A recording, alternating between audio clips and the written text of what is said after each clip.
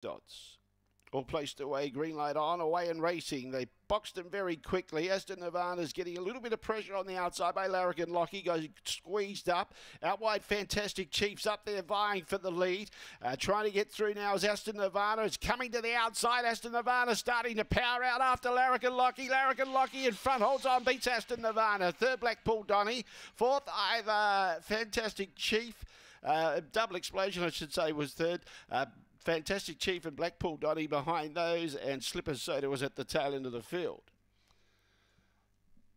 Number 2, the winner, Larrikin Lockie, had the speed to get across Aston Nirvana and squeezed it out of its position there. Aston Nirvana loomed up as a winning threat, but I've got to say Larrikin Lockie was the stronger of those. Double Explosion will get third, and fourth goes to 8, Fantastic Chief. It's 2-1-4-8. 2-1-4-8. A solid performance by Larrikin Lockie.